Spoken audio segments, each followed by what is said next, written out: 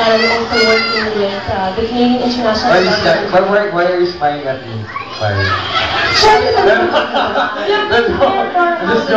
You've been here for ilang buwan na or ilang taon na? How long have you been here in the Philippines? 3 weeks. 3 weeks. Okay. Kumusta naman ang Pilipinas sa'yo? How do you find it? Beautiful. I was actually here in April. I was touring all over with the Philippine Tourism Authority because they appointed me the Ambassador of Tourism and Goodwill. So I went to Banawe, Cardinoza, Morato, and She's going to Bohol for next week. Yeah, for a tour. Yeah. So you're enjoying your stay. Yes, I am. Alright. So pakinggan naman natin yung kanyang a bit of this of her piece na actually magiging artista na siya eh, soon. Anong network? Please ulit. Under Viva. Under Viva, yeah. Pwede mo ba kami kantahan ng konting verse? I'll sing a little bit of Lady Margaret. Alright. And my mama locked down an old Moulin Rouge, striding a stump on the street.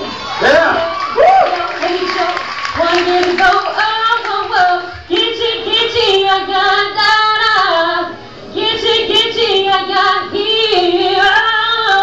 Mocha chocolate, ya.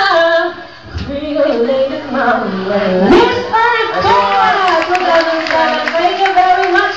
We are so honored. Yeah, we are very much honored to have you. Pang-pop ka pa. Ano pang R&B siya po? Pang R&B. Sa naman sa mga pang-R&B. Oo nga.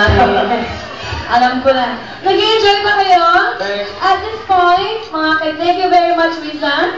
At this point, Paul, since naisip na natin ang ating mga gitara, first time lang din natin, ang better po, hindi lang voice lesson ang ating ino-offer dito. Meron din tayong guitar lessons na for the very first time, magkakaroon din tayo ng isang recitalist from guitar lesson. Sana po, magustuhan nyo ang aming hinandang kanta. Sasamahan po siya ng isa sa mga estudyante natin na naging contender din ng Pinoy Pop Superstar.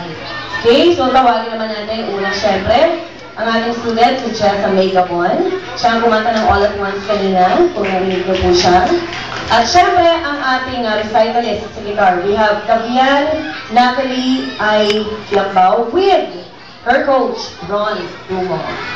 Alright, ladies and gentlemen, palakpakan naman po natin.